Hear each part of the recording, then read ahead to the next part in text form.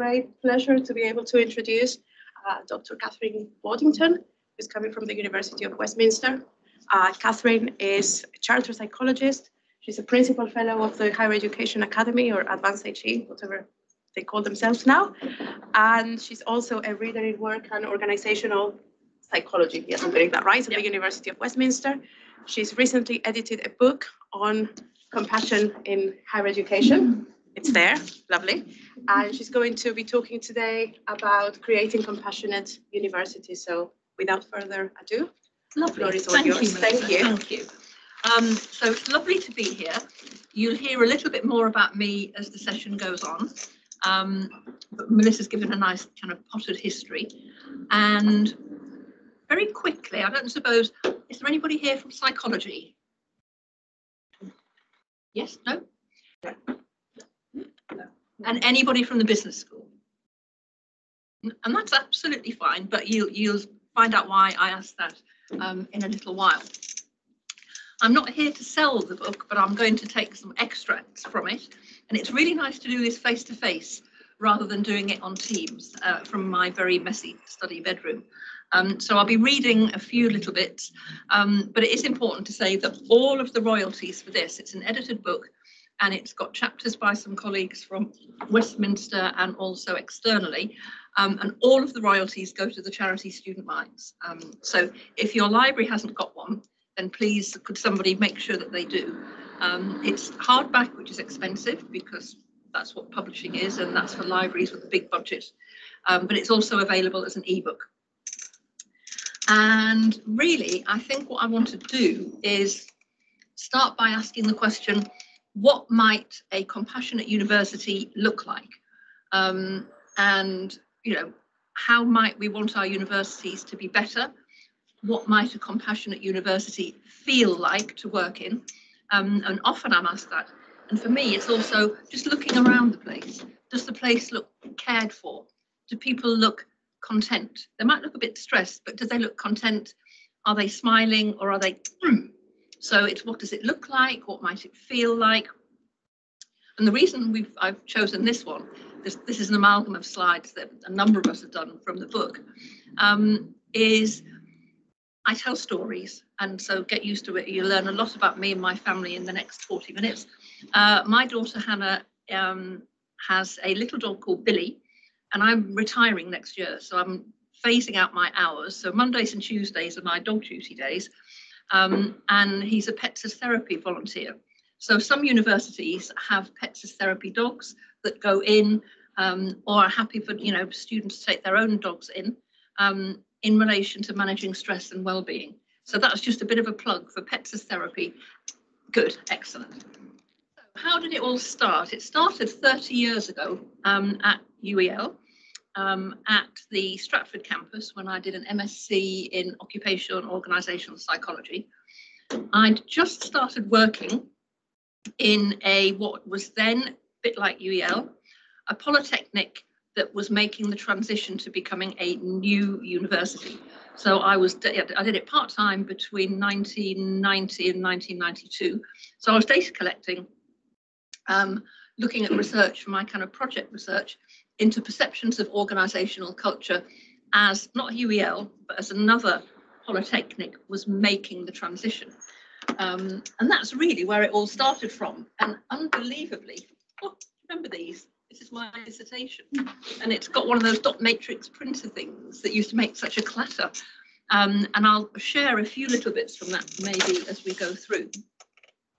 So I was looking at using Edgar Schein's theoretical model, which I'm going to put up a slide in a minute, of organisational culture. So that's why I was interested. Was there anybody here from psychology or the business school who might have known a little bit about this?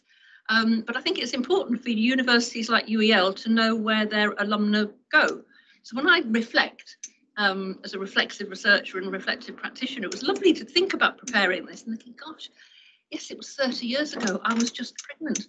And now I look after my daughter's dog on a Monday and a Tuesday. And I would never have known 30 years ago that what I was doing for my dissertation research would have got me to where I am now. So the data collection in my research because I'd just come from working clinically into a polytechnic that was making the transition. And in my clinical role, I was in a clinical education role in healthcare, coming from a background in nursing. And I just found that my experience of this new culture, this new university culture, was so different from what I'd been used to. And I wanted to know more about why things were done the way they were in that particular higher education context. And that led to my PhD, which was about the characteristics of organisational gossip in nursing as an occupation and healthcare as organisations. What I've learned over time is if you don't sell yourself and you don't say you're not your own PR person, then nobody else will know. But it actually led to a single authored monograph, which is still up there on the Routledge website, and a forthcoming book that was commissioned by Routledge in what they call State of the Art in Business Research, which I find quite ironic because I've never worked in a business school, but where my MSc data from UEL in occupational and organisational psychology took me was to a field of research that is now seen as state of the art, up and coming, a really hot, sexy topic. So who would have thought? So that's just a bit of a plug for the book. And that's also, I guess, where my thinking about compassion really began, although I didn't know it at the time, about what should compassionate university cultures look like. So this is Edgar Schein's model, and it's thinking about 3 levels of culture. You've got the stuff on the outside. I had a quick look at your website before I came today, and you've changed your logo, and this is the place where change happens. So all the bits that are out there, what does that say about the espoused values and strategies of a university? And often the espoused values are not necessarily the same as the hidden underlying values, hence the bit about, reality versus rhetoric.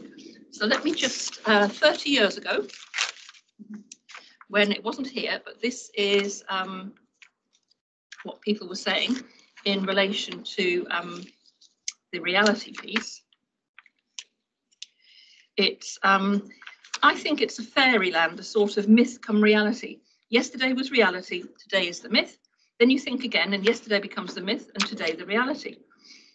Does this resonate with anybody? I often wonder if in a real world, when I hear some of the things going on around me, my question is, how much have things changed? Have they changed for the better? This is where my thinking around gossip came from. Oh, did you know that so-and-so's been paid off? They got 10,000. Lots of rumours, lots of stories. That's what got me thinking about gossip. Another bit here.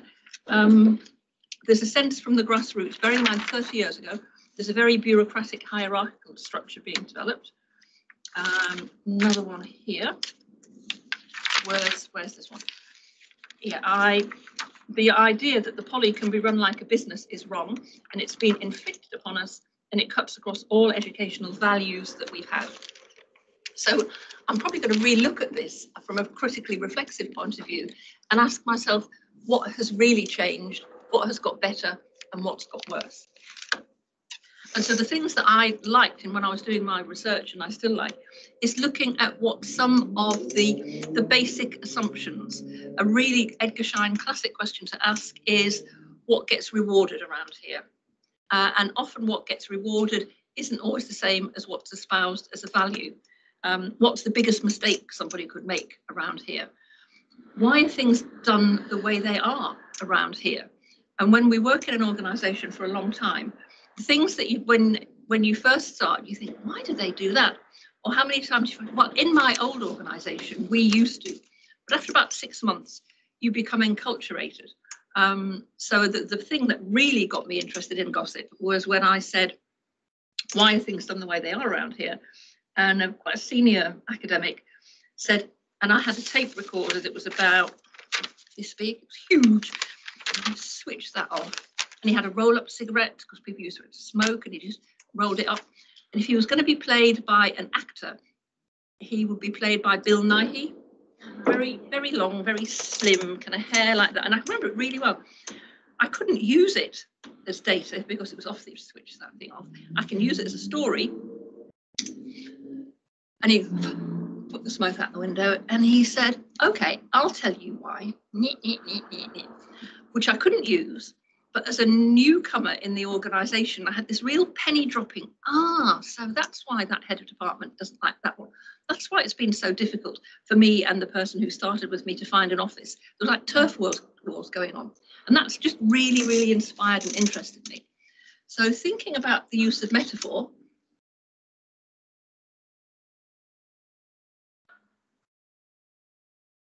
maybe I can use this one. So just off the top of your head,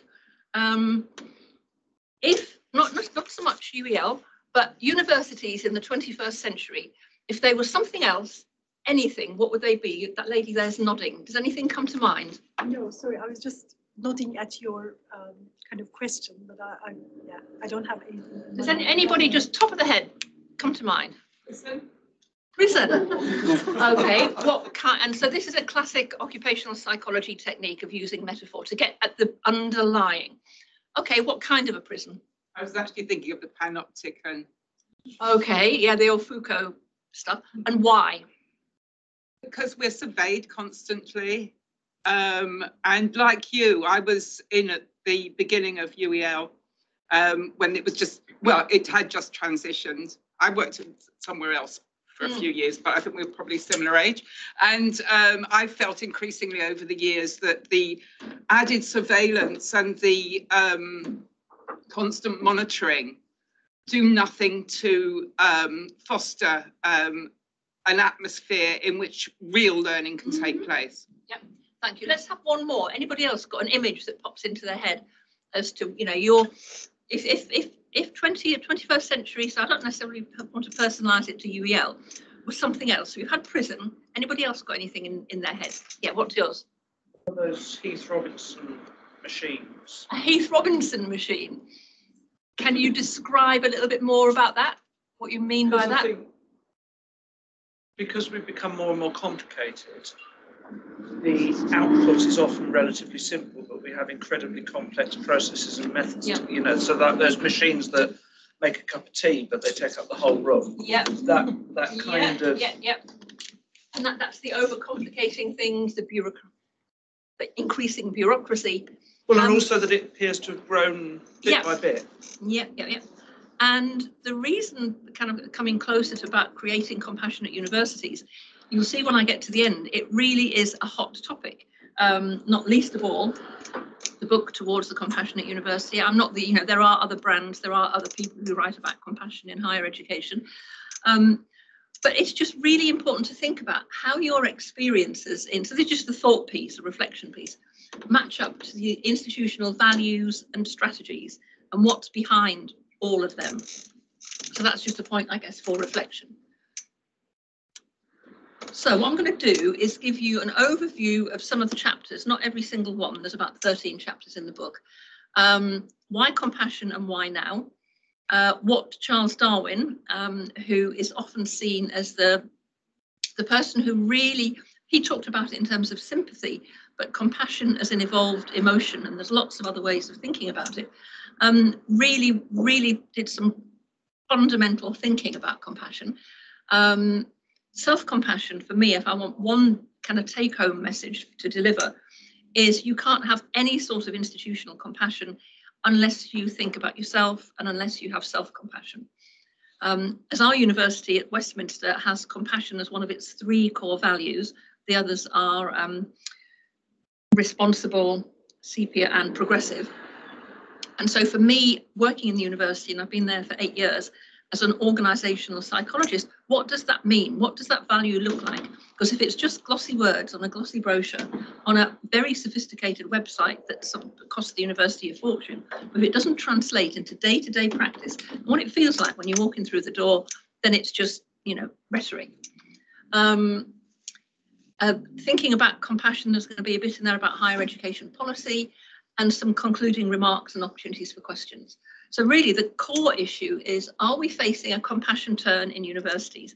Is what's really kind of coming up in a bit of a kind of small ripples and building into a tidal wave, is that a good thing? Or is it just the new buzzword? Is it just the new flavour of the month? in response to neoliberal harm, because essentially that's what's behind the need for compassion in universities. So the first chapter, which is a chapter as editor that I wrote, is why compassion and why now? So you can see this hopefully you'll all be able to relate to the international backdrop of 30 years plus of neoliberal ideology in higher education policy, the need for mentally healthy universities, both for staff and students. So I don't know whether your university signed up for Student Mind's mental health charter. Universities UK are doing a lot about creating mentally healthy universities at a whole systems level. And the things that we know, and I'm sure it's the same for you, students with quite complex mental health needs, if you look back to maybe student populations, those have been around a bit of a time. And compassion is about noticing suffering. The word compassion means to suffer with, from the Latin to suffer with. So it's about noticing. But in actually to notice something, you've got to know what it looks like and what it feels like. So what I often say here is I've got a really good friend that I used to work with. She's called Hannah-Lee. She's Finnish. And when I spent time in Finland with her, and we go into the woods and pick berries and all the things that you get in Finland, it's an amazing country. And there are mushrooms. You have to know which of the mushrooms you can pick and which are the mushrooms that are really poisonous. So therefore, you have to know what suffering looks like, because it's like with a mushroom. If you don't know what it looks like and you pick one and it's the wrong one and you haven't noticed, then you have to know what you're looking for to be able to notice it. It's about feeling empathy, but it's more than that. It's really important. It's then about taking action. So compassion without action is kind words. Kind words are great, but they only get you so far. So action is really, really important.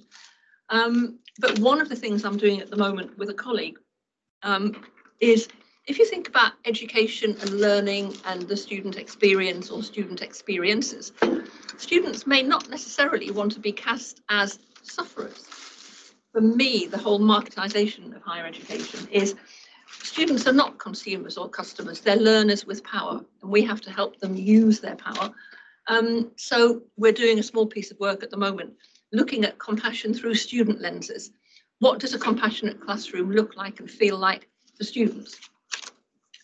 And we're also looking at the point of view of thinking about recognising and noticing difference, discrimination and bias, which goes beyond Black Lives Matter, but it really kind of reinforces and speaks to that.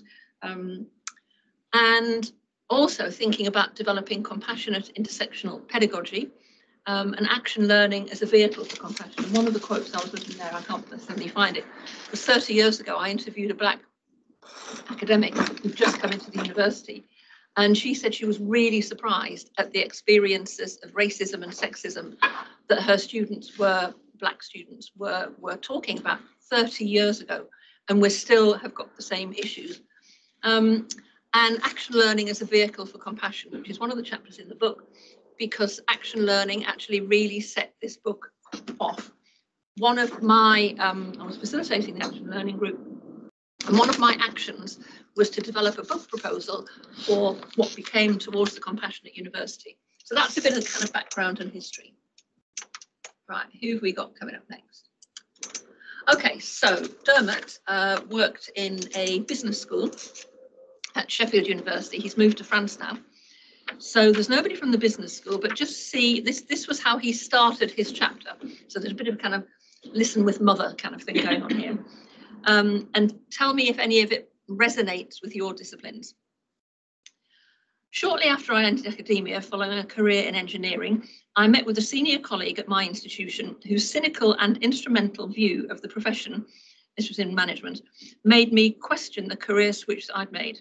Amongst the many nuggets of wisdom he imparted was the core belief that research alone, and above all, publication in high-ranked journals, was the only thing that mattered in the 21st century university.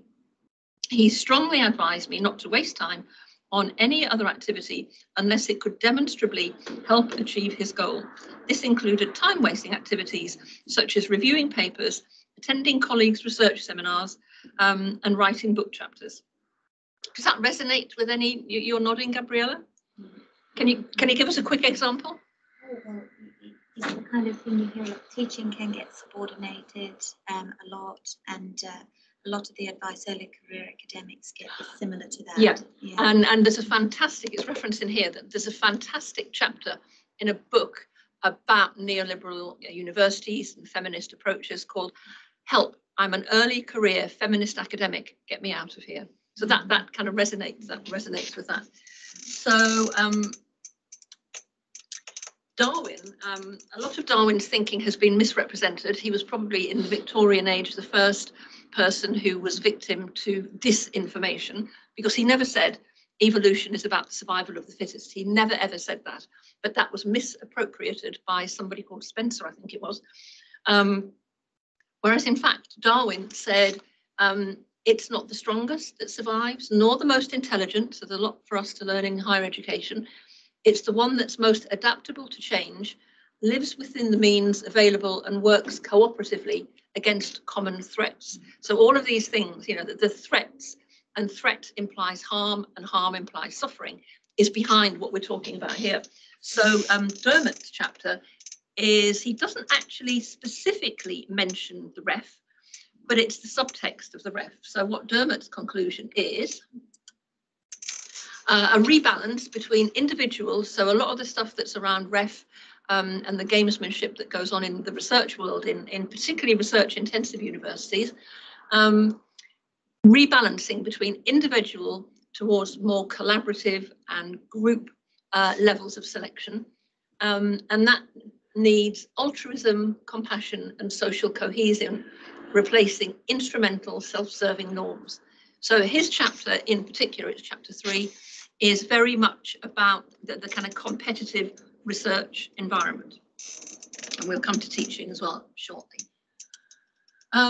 Another chapter that's really important is by a colleague, Jenny Nolan, who works in our business school, in Westminster Business School.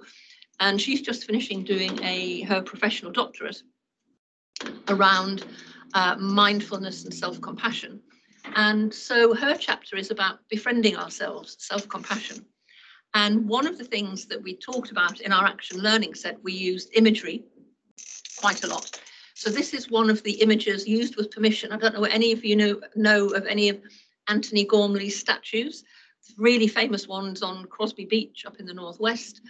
In London, he had some that were on the top of the festival hall, but they had to be taken, they're cast iron statues of himself. Standing on the top of the festival hall, and people going over Waterloo Bridge thought there were people going to jump off. So those that were on the top of the festival hall had to be taken off. This one's on Margate Beach, and essentially at the sea, it comes in and it covers the statues over completely, but because it's made of cast iron, it goes out again, and the statue is still there. So for Jenny writing her chapter, that was a really important image around developing resilience, particularly in terms of the pressures of university life, and particularly in terms of the times when we know it's going to be really, really busy. When that big tide comes in at the beginning of term, at the beginning of the new academic year, marking, all that kind of thing. So that element of you need to be able to weather the storm and develop resilience. And so for Jenny, and linked to her research, self-compassion is self-kindness. This is somebody called mainly Kristen Neff who's done this, versus self-judgment. And there's great research out there with students in relation, if students can develop skills of self-compassion rather than self-criticism, they do better in their coursework. And I can send Melissa some, research in relation to that. Common humanity rather than isolation. And my preference is shared humanity, but by way of an example, I think this is a really powerful example. One of the things that we did at Westminster in psychology a couple of years ago was we developed in inverted commas, reverse mentoring project, where some of our undergraduate psychology students and recent graduates were mentors. They weren't mentored, they were the mentors to our members of our university executive board.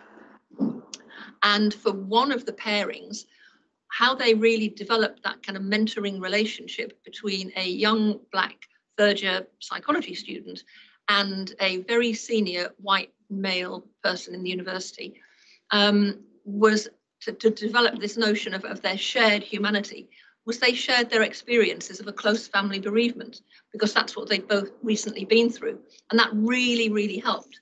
And the other one is about mindfulness over identification, thinking about just being aware of what's going on around us. And if we're then noticing suffering, noticing difference, noticing discrimination, actually doing something about it. And there's I've sent Melissa these slides, so there's some resources that Jenny put up for that, self-compassion scales, exercises around self-compassion. Okay, the other one that we've got here is Frans Pedersen. And if he was here, he'd tell me off because I've spelled his name wrong, because he's from Denmark, not Sweden. So it should be Pedersen, but that was me doing my slides this morning, being a bit last minute. And Frans works in our international politics. And he also works within we have a Centre for Excellence in Teaching, Centre for Education and Teaching Innovation. So his chapter is compassion as an antidote to neoliberal higher education policies in England, and also how it extends out globally. And if Frans was here, he'd spell his name right, but he'd show and share maybe a couple of his photographs. So these are photographs that Frans has taken, and this is what compassion means to him, which is, so he took this on an evening walk last year, I think it was, which is, you can think about the ripples, and the ripples of compassion in a positive sense can actually keep you afloat when underneath you're going like that. So it's about compassion can keep you afloat, but also if ripples of compassion in a positive way begin to swell into a tide, then maybe that's the antidote to neoliberal higher education policies.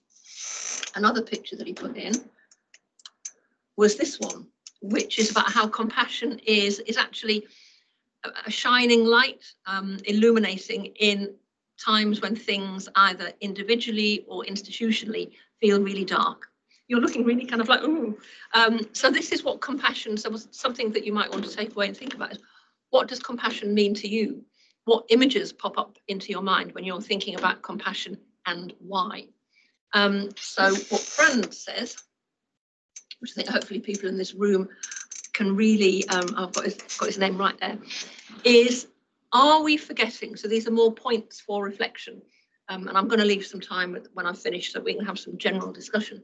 So a really important question, are we forgetting the intrinsic value of education now that we've got students that are recast as consumers, and the kind of marketization of higher education? Have we really forgotten about what the intrinsic value of education is? Which is why the research I'm doing with somebody called Brian Bonaparte is, what does compassion look like through a student lens? Because we would hope that when students come to us to study psychology at Westminster, even though it might be a stressful experience, it's ultimately an empowering and life-changing and positive experience. So, you know, what are the intrinsic values? And different disciplines might have, different individuals might have different values. Are we forgetting the transformational effect of education? And so Fran's chapter about compassion as an antidote. You know, an antidote is something, if you get bitten by a snake, then that's what you have to stop you, you know, asphyxiating or whatever.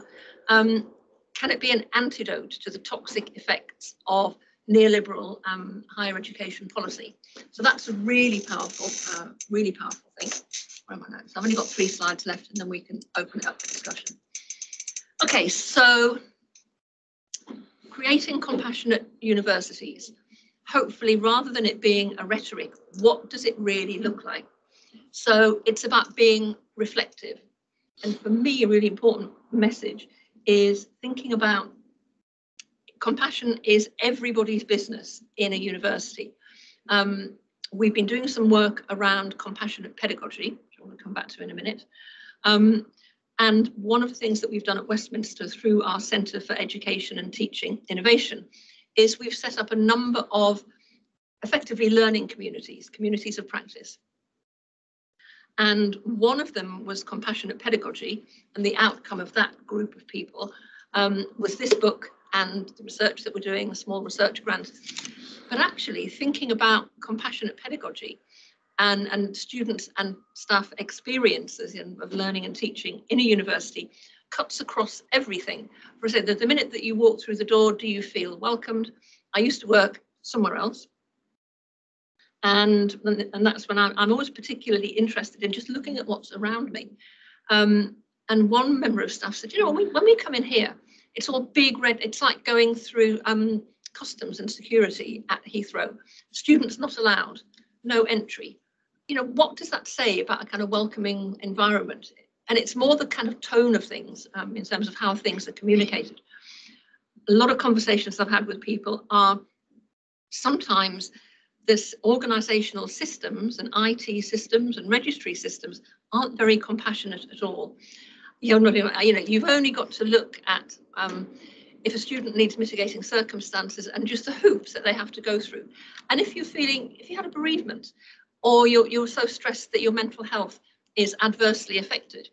And I'll give you one little example. When I was, and I'm not going to personalize this, but I'm just going to use it as an example from my own experience.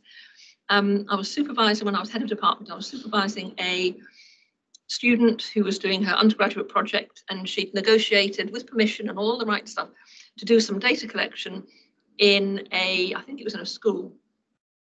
And then all of a sudden, she came to see me and she said, the head teacher's really sorry, but they've got an unexpected Ofsted inspection coming next week. And again, you're nodding, and you know, and they're really apologetic. It was unexpected. It was one of those spot checks, and we really can't have an undergraduate psychology student collecting data because everybody is so stressed they won't have time to do the interviews.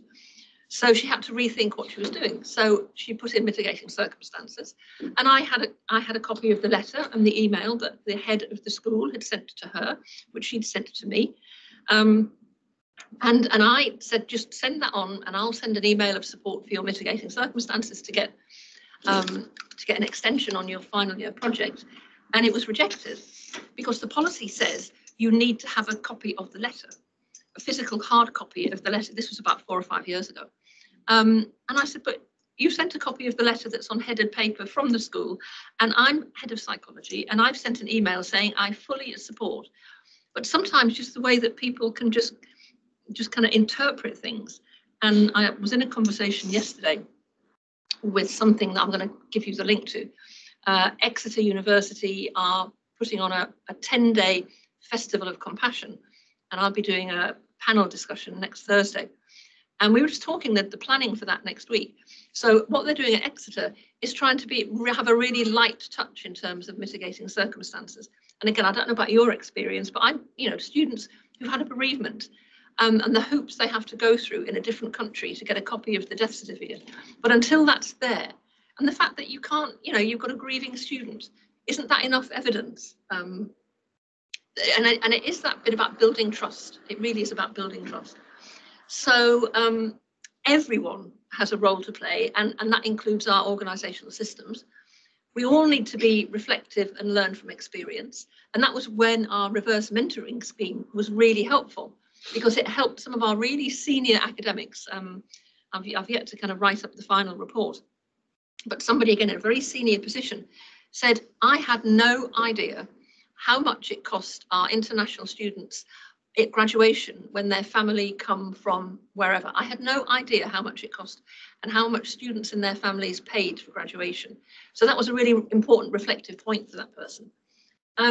Active, compassion without action is just kind words. Kind words are fine, but they can only get you so far.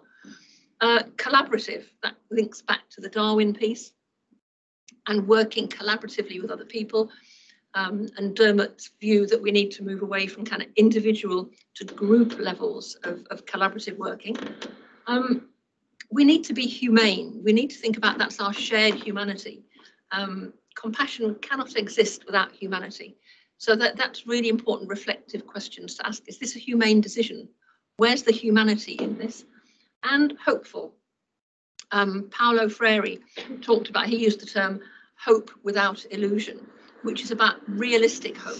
Because one of the concerns that I've got is that with compassion, particularly this fantastic group that I'm part of that's called Compassion in Politics, which is a cross-party kind of pressure group. So just Google them. And it only costs £4 a month to be a member, and they do some fantastic things. And I'm now just really tuned in to the way that either politicians are then described as being compassionate. You won't be surprised, but I won't say which, last year, I think it was, which particular broadsheet newspaper described Boris Johnson as one of the most compassionate prime ministers we're likely to see. Showing my politics, obviously. But it's really important that compassion is realistic. It's not just bolted on. It's not just, well, I'll have a side order of compassion with that, because I've actually got quite a hard message to get across. And there's also what's called conspicuous compassion. So the minute we have a compassion excellence framework, we've lost the plot. But we have to think about, why are people being compassionate? Is it because they genuinely feel that they want to alleviate somebody's suffering or distress or stress? Or is it so that they're going to get a nice thing to put on the wall that says, the minute human resources departments do an annual compassion audit, I think my view is we've lost the plot. So, but we need to cultivate hope without illusion, rather than compassion being seen as this kind of pink and fluffy and thinking it's going to make everything all right, when actually what's underneath it isn't necessarily all right. So, nearly finished. I'm ready for some questions. Okay, so what's coming next? For me, there's a paper coming out next month from a journal that's called European Work and Organisational Psychology in Practice, but it's widely relevant. And again, I can send it to the link to Melissa when it comes out. Anybody from psychology or the business school would probably be aware of the European Association for Work and Organisational Psychology. But it's a case study of our action learning set that came up with this, and a case study of compassion in action. The University of Exeter are doing a compassion festival. The slightly cynical bit of me thinks festivals are all the rage at the moment in universities. It's something that's kind of like, wow. So, but what they're doing is really good. So they're doing a 10-day festival with a whole range of things. Some of them are very much linked to the city of Exeter. A lot are online, a lot of things that you can access via the website. Next Thursday at 9:30 to 12 o'clock, there's going to be a panel discussion of keynotes, of which I've been invited, which is great. And to think about sharing experiences. So I'll just read you a little bit from this. Universities today can seem to generate more stress and competition than knowledge. Sharing theories and best practices. And the session next Thursday is going to be actually very practical. So how can we do something about this? The panel will reflect on themes like organisational values, which goes back to the culture piece, the Egershine culture piece, communities, learning, teaching quality and assessment, and how to achieve a more human or humane university experience. And it's addressing the following 3 questions, which I think are really important. And you can find these if you wanted to link on the Eventbrite link. How can we make sure that more traditional facets of an academic institution overlay compassion and inclusion? Is it about embedding and underpinning or something else? For me, it's about infusing. Maybe that's just me going back to my way back in the day when I used to be a nurse, and if you're dehydrated, you need an intravenous infusion. If you're lacking compassion, you need an infusion of compassion that cuts across all levels. How can we foster trust? And that's really, really important. So that we as a learning community can move forwards together in a meaningful way. And from the leadership point of view, I think that's also about recognising vulnerabilities. Do you know what? We didn't get that right, rather than trying to cover it up. And what needs to move structurally to allow vulnerability and humility to emerge as compassionate guiders, drivers, enablers. So there's going to be some fantastic stuff going on there. If anybody was from psychology, I'm going to be lead editor for a special issue of the journal called Frontiers in Psychology, but it's going to be an interdisciplinary call. And Frontiers as a journal have got, I think they've got about over 40 titles, and within each of those there's subsections. And that's going to be really good. The only warning is that Frontiers is a gold open access publication and charges apply, and they are expensive. They're just short of $3,000 for a 18,000 word kind of really big empirical paper, and even shorter sort of mini literature reviews, systematic reviews, and mini reports on empirical research come in at about $1,800. So one of the things that I'm doing with our university is lobbying the Vice Chancellor to say, from the early career researcher point and academic point of view, we've got some PhD students who've done some fantastic work that's compassion related. They can't afford that. But if you've got what he calls his funny money, and we do a business case, and so he's agreed in principle to make a 6,000 word fund available so that we can encourage some of our early career researchers and PhD students. So because that's a good way of getting your foot on the ladder. And also I'm currently developing a proposal for a book called Developing Compassionate Pedagogy, Research, Theory and Practice, that will go to the Society for Research in Higher Education and Routledge editorial team. So my final slide, and for anybody to get in touch with me in conclusion, and then we have 5 minutes for questions, is poetry, literature. One of the things, these are all things that can help us key into compassion. So this particular poem that was written by a student in the US that's in the book, all lives don't matter if Black lives don't. Same-sex couples can build up a home. Women want equal pay in addition to votes. That's freedom to us. So this is about seeing it through student eyes. And it gives me some hope. This is about this reminder. All the things go to the charity Student Minds, and it's available on Amazon and as an ebook. And if anybody's got any ideas for an article for Frontiers, and particularly if you can try and get some funding to support you, and different institutions do it in different ways, and there's often a pot of money, but it's not very much for a whole university or a whole faculty, or an idea for a chapter for the book proposal, because I'll be looking to maybe have between 15 and 18 chapters, then please get in touch. But that's all for me at the moment, so thank you. And if you've got any questions, I'll be happy to take, maybe if people want to can stay on for a little bit longer, I can stay on for a little bit longer after 2 o'clock. Thank you. Thank you.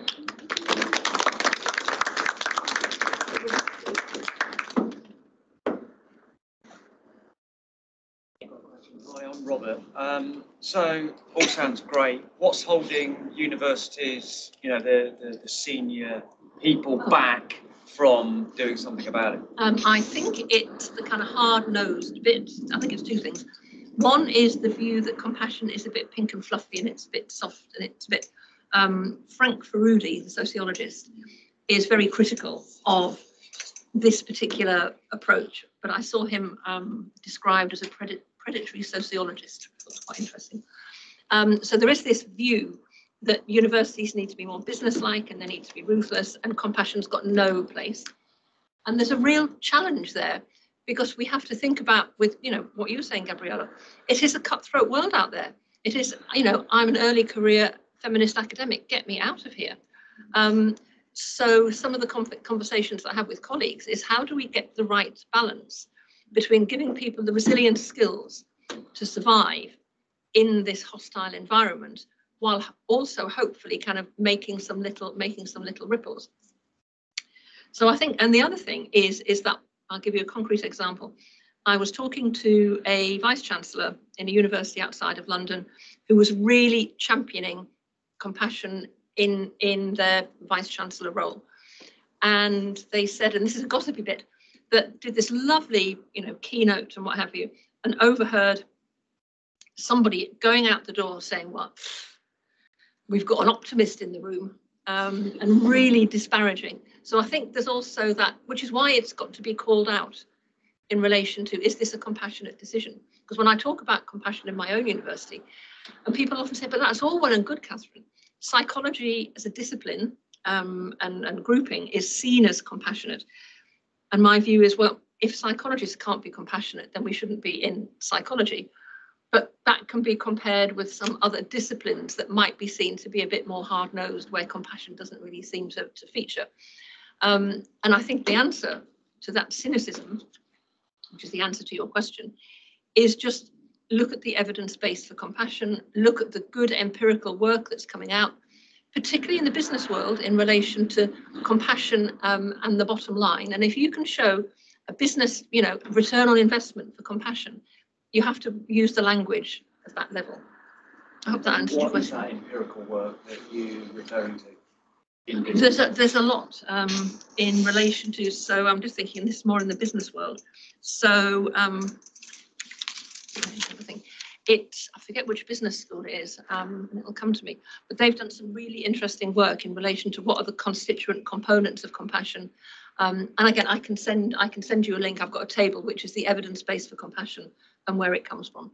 And also within the NHS, or maybe it's my final comment, and then maybe have another couple of questions, is what really got me interested in compassion was, oh gosh, 6 years ago now, I was at a workshop held by our Centre for Resilience at Westminster for clinicians in the NHS and practitioners in the NHS that was called Closing the Compassion Gap in the NHS, which had arisen all amid Staffordshire inquiries and all of the tragedies and the horrible stuff that was going on and the scandals. And I just, as I was listening to that, made me realise that thinking over time, it's no wonder there's a compassion gap in the NHS, because students who leave universities where they've studied nursing or medicine or allied health professions, or they've gone to a university to do further study, aren't always that compassionate. And that really got me thinking about, I wrote a paper that was called The Compassion Gap in UK Universities. The language that we use, students are excluded, terminated. I was in quite a senior level meeting, and a registrar said, so what are we going to do about students on obsolete courses? And I went, is that the right word to use, do you think? How do you think our students might feel if they know that the course they're doing, and they haven't finished yet, the university thinks it's obsolete? And another senior person said, oh, Kathryn, don't be ridiculous. They're never going to see the minutes of this meeting. And I said, but it'll filter through. If people's courses are seen as obsolete, then some way, shape or form, it might, filter through to the student experience. So that just got me really listening to that. And when I had conversations with them, they'd say, oh yeah, I was in a meeting, and students were just referred as numbers on a spreadsheet, rather than the humanity. So it's about changing those things. Any other last questions? Yeah. Make a comment. I'm just on my way out the door. I'm supposed to be in a meeting as usual. But it's about, thank you for the paper, Kathryn, by the way, which I really enjoy. I particularly wanted to come here because this is something that's been on my mind. And what concerns me is that we'll come up against economics no matter what we try to do. And I think, it's very difficult to tell an hourly paid lecturer to be resilient. Absolutely. Yeah. Yeah. That's it. That's just, I'm afraid I have to go, but no, thank you again. And therefore it's not, and the really important point there, that is victim blaming.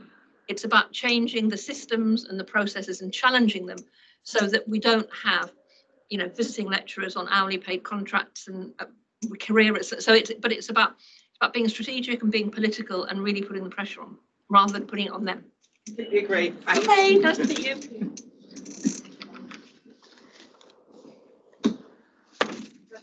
Hiya, I'm Kevin from Kel. Just thanks for the presentation. Really enjoyed it.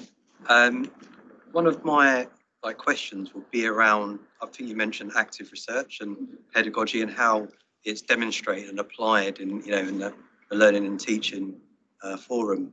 We had the pleasure of meeting Dr. Theo Gilbert, who worked a lot around compassion, and he spoke about some strategies within the classroom, how you can adopt certain tasks and raise the awareness of compassion, but that was at quite a high level across the institution.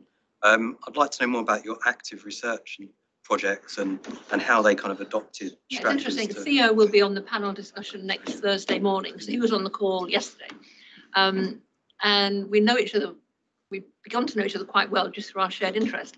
And we also don't always agree, because Theo talks about the kind of micro skills of compassion with students in groups. Whereas I, as a work and organisational psychologist, the last point I made is you've also got to change the root causes. and therefore you have to kind of take action. So we did an action learning set, but an action learning, an action research, collaborative action research project. I'm retiring next year, so I'm not putting in any more big grants or anything like that.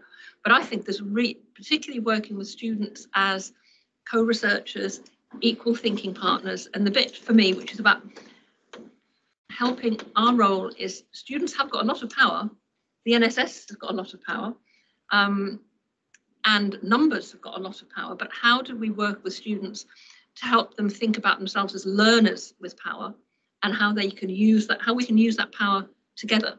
So I think, you know, some good collaborative action learning, action research, or collaborative participatory action research would be a really good way of doing that. So yeah, the disagreements that Theo and I have is that to what extent can micro skills in the classroom, unless you've got some, and he agrees with it, some systemic change and some really strong clout and leadership and money behind the changes. And also then if you, the bit about compassion's got to be genuine. So my kind of slight fear is that if students realise, now I'm going to be cynical, which is I'm just going to completely contradict myself in terms of trust. But if students know if they score highly on the rubric in relation to compassion for the group work that they've done. So Theo made a comment yesterday when they've looked at a module that they've been done, there were more 2-1s in that particular cohort that had done that. So yes, their grades were bigger, but I suppose the counter to that is if you look at the research, which I'll send you by somebody called Egan et al, it's just come out, where they looked at students that were doing undergraduate social work and education who had an average age of 30. So slightly, you know, more mature students in a kind of professional education. And they did various measures of resilience, compassion, self-compassion, procrastination, whatever, at the beginning of the year, and then correlated those with average grades at the end of the year. And students that scored more highly on self-compassion and mindfulness had correlated more higher average grades. Students that scored lower on self-compassion but higher on self-criticism had lower than average grades. I think they had, I forget how many in the cohort that they had, but I thought that was quite interesting about helping students to be kind to themselves and realise that actually we don't always do fantastically well at everything that we do. And sometimes we learn more from failure, even though it's a really hard lesson at the time. And also the final thing is also that sometimes we do need to give hard messages. So when I was head of psychology, we had one particular student and who just really wanted to do psychology, and they'd spent, before I got there as head of psychology, they'd run out of time. They'd done their 7 years, and the 7 years had accumulated sufficient credit for level 4, and it just wasn't for them.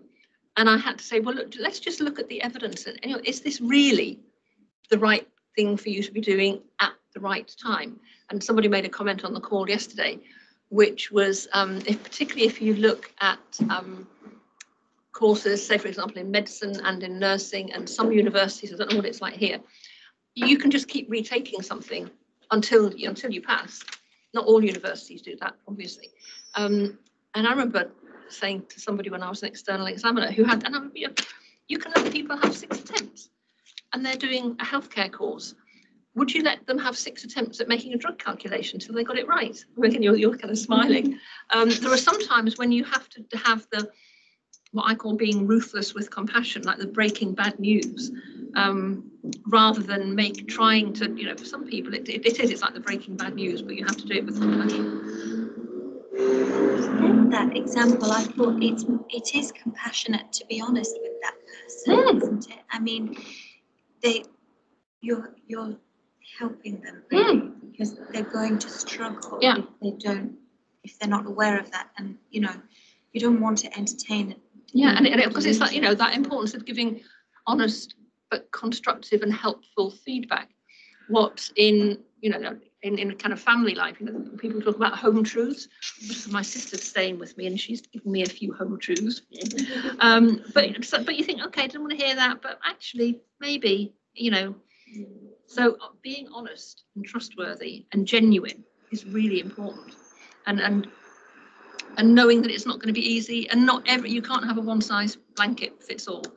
And therefore, the bit about that I put in the kind of blurb is it'll be very easy at this tipping point for compassion to be slotted into institutional values or slotted into a politician's speech, just to try it as a window dressing. But if what's underneath, which is where the Edgar Schein model is sometimes talked about as an iceberg. So if the tip of the iceberg doesn't reflect what's going on underneath, that's where you have to look at the need for compassion and the why, and address the underlying discontents and harms. Thank you. Okay, thank you. And I will send to Melissa the link to the paper about action learning as a vehicle for compassion, which is really very powerful, and also the one about the correlation with self-compassion and averages. Thanks. And genuinely, if anybody wants to discuss any ideas or just have a follow-on conversation, then just drop me an email. I work Wednesday, Thursday, Friday, because I'll be retiring next year, but I will be staying on in an emerita position. So it might take me a little while to get back to anybody, but I genuinely, because you don't always have these spaces to have these conversations. So be honest. And if you notice a compassion chasm, of which there are lots, you can either say to people, whoa, watch your step, don't go there, or give some feedback. Thanks. Okay. Sorry. Thank you. Thank you very much. Yes, thank you. Okay. I'm going to stop the recording. Yeah. I'm going to ask. John, do you want more sandwiches? I'll finish my sandwich. Yeah. There's enough students around this month.